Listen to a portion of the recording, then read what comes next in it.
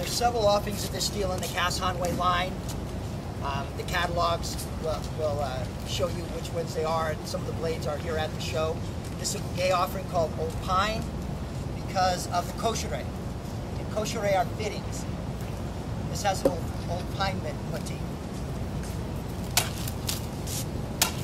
Okay. So you can see this blade doesn't drag the cut the same way.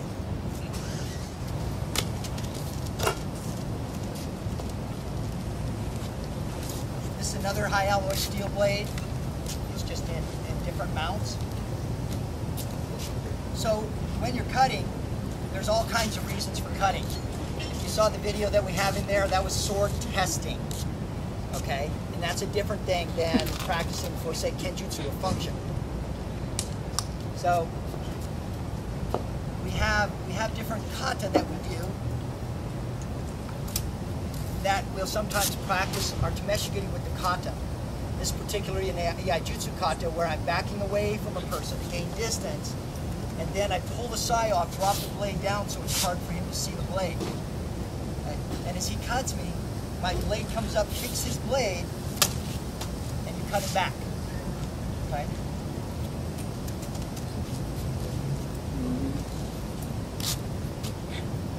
And there's different kamae that you can cut from.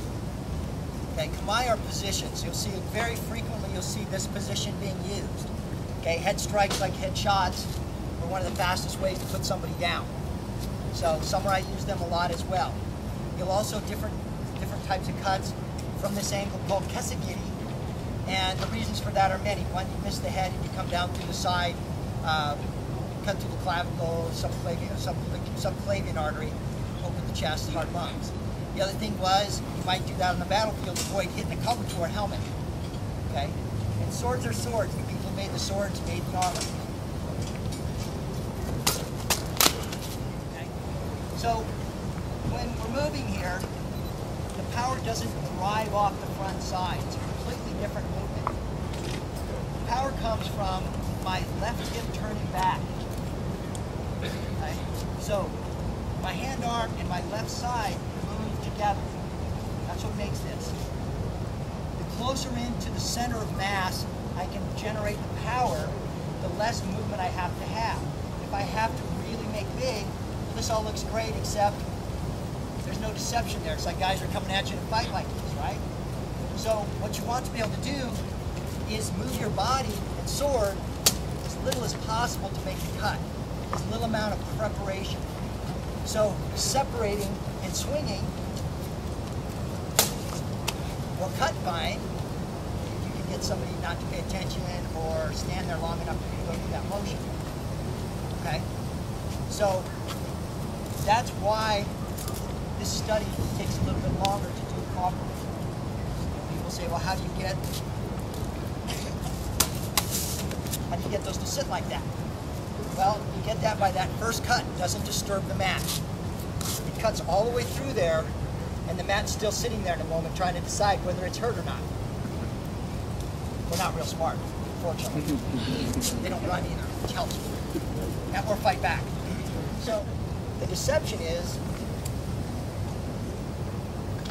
if I move this hand first, the eye picks up that movement.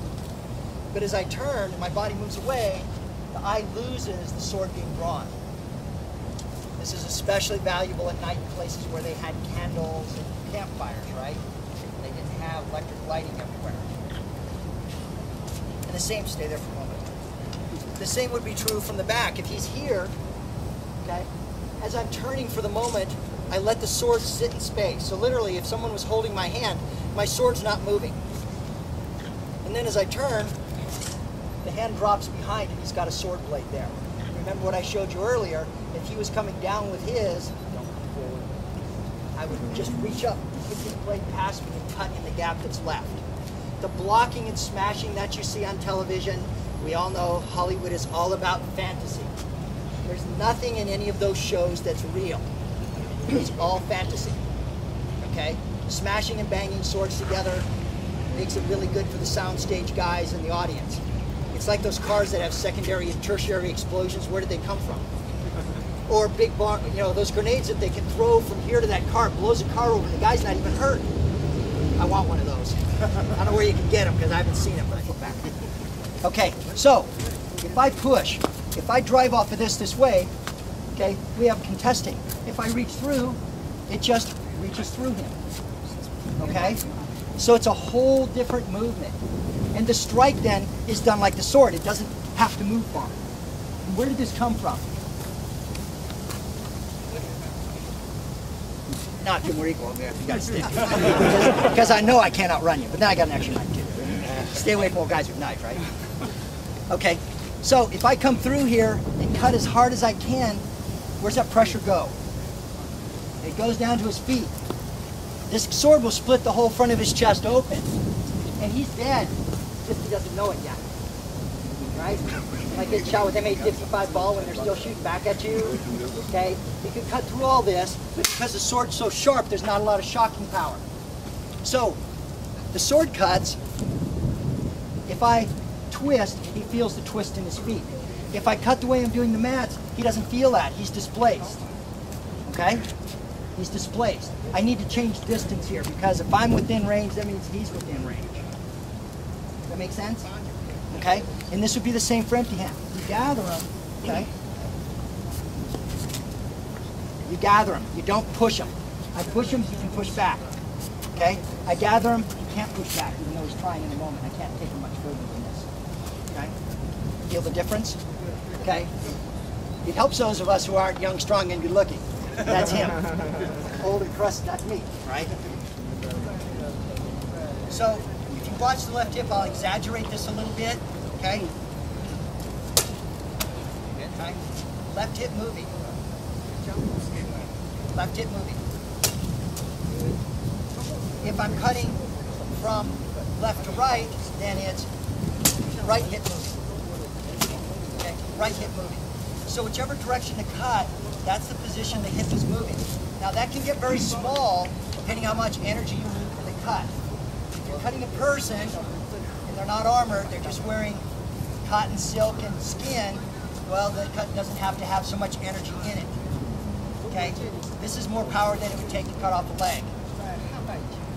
So, same coming around the sky, Kiryage, okay? Coming here, the hip moves back. You're not leaning or pressing on the sword. If I lean and press on the sword, it doesn't want to cut properly, right? The sword was placed in different positions for a reason. If it was a clan situation, my sword would go on my right, edge in. Okay, because this is a non-threatening, hard to get to. If I was someplace I wasn't too sure about the guys, but I wasn't trying to be too provocative, the sword could go on the left side, but edge in. It doesn't really make much difference because when you teach yourself to draw from here, it's just as easy to come out of here like this, okay, as it is edge out.